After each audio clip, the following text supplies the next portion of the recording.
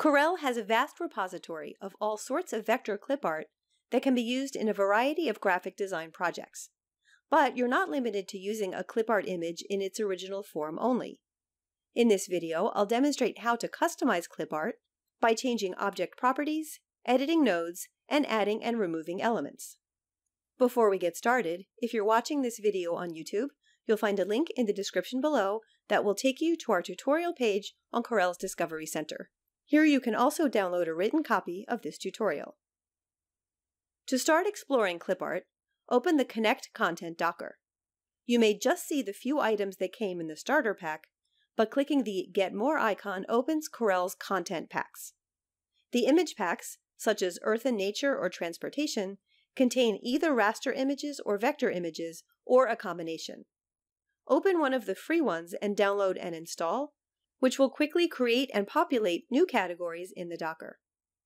In my example, after installing the Modern Life pack, I now have a long list of categories I can peruse, such as special occasions.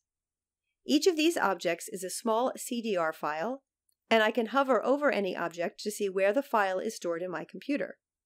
I can display only vector clip art by disabling the Raster Images icon. In addition to CDR format, other vector clip art formats can be imported as well, such as EPS, WMP, or SVG, just to name a few. To expand the Get More list to show a huge amount of vector clip art, click the Vector filter. This displays all packs listed as vector art. After you purchase a vector art pack, such as birthday icons, you'll receive an exe file. Running this file adds a CorelDRAW file to your computer that contains all of the vector objects. Each of these objects is a group of vector curves. Even in a vast collection of vector clip art, you may not find exactly what you're looking for. However, it's a lot easier to start with clip art that can be customized rather than build vector art from scratch. In my first example, I'll open a file that contains a sale banner that I'd like to embellish with a gift box. I also have my birthday icons file open, and I'll select this box, copy it, and return to my banner file where I'll paste in the box. Now I can resize and move it into place. In the Objects Docker, the gift box is a group, which I could rename. Opening the group shows the list of curves it contains. I could ungroup and edit curves, but I'll keep the group intact and edit the objects within. The colors of the box aren't right for this banner, so I'll start making some changes. First, I'll select the lid of the box. With the Pick tool, I can select an object inside a group by holding the Control key while clicking. Now I'll open the Properties Docker, click the Fill tab, switch to Fountain Fill, and use 2 shades of red to fit with the red of the text.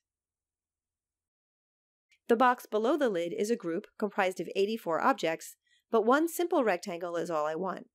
With the group selected, I'll trace it by pressing Shift and double-clicking the Rectangle tool. Now I can use the Attributes eyedropper to copy the properties from the lid. This rectangle was added outside the group, so in the Objects Docker, I'll drag it just above the original box group. Now I can delete that original group. Next, I'll change the bow, and here it's easier to use the Objects Docker to Control-select all of the green objects. I'll change the fill to fountain here as well, using a gold gradient. The ribbon could use another end section, so I'll Control-select the current end shape, use Control-C and Control-V to copy and paste, then move and rotate. This new curve is outside the gift box group, so I'll drag it inside, just below the oval at the center of the bow. In order to save this gift box as clip art to use in future files, I can save it alone as a CDR file. I'll select it, choose File, Save As, and check Selected Only. I could save the file to the Special Occasions folder that came with my content download, or I can save it to a folder I've set up for my customized clip art. Now here's another file where I'd like to use the gift box clip art I just saved. In the Connect Content browser, I'll open the list of categories and choose Add New at the bottom. I'll click Create Alias, browse to my clip art folder, and select that folder. Now my clip art folder appears in the list of categories, and I can drag in what's inside. The clip art is imported as a group with the same name as the file I used when saving. For a second example, I want to add one more object to complete this set of sticker graphics that I'll be using to create stationery for a baby shower. In the Connect Content Docker, I'll search all content and all categories for a duck and bring in this one. Unlike the gift box in the previous example, this clip art has a white background, so I'll Control-click this rectangle and press Delete. I can also Shift-Control-click all of the bubble inner circles and delete them, then do the same for the larger bubble circles. I need to make some changes to this duck so that it has the same shadowed white outlines found in the other images. In the Objects Docker, I'll open the group and select the base curves for the body and beak and use Weld to make them into one filled curve. Now I'll use the Properties Docker and the Outline tab to create a 4-point outline and color it white. I'll remove this light yellow curve, and for the curve of the wing, I'll select it and right-click the white swatch to set its outline. Instead of a closed filled curve, I want to make this a thick open curve. So I'll switch to the Shape tool, select and delete segments,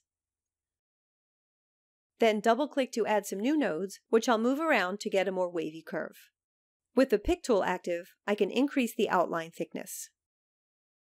This duck can use some raindrops, and I have a nice set of drops in this weather collection that I'm opening. I'll Control-click to select the group of drops, and Control-click once more to select just one drop. I'll copy and paste, and move the drop over to the duck. I'll open the group that comprises the drop, select its base curve, and give it a thick white outline to match. Then I'll make 2 more copies of the entire group, make a group of the 3 drops, and move the group inside the duck group. Finally, to add a drop shadow to match that of the other objects, I'll activate the Shadow tool, click and drag to shadow the entire group, remove any feathering, and reduce the shadow opacity. Now my duck sticker looks rather consistent with the other stickers. This brings us to the end of this tutorial on customizing clip art in CorelDRAW. If you've been watching this video on YouTube, you'll find a link in the description below that will take you to our tutorial page on Corel's Discovery Center. Here you can also download a written copy of this tutorial.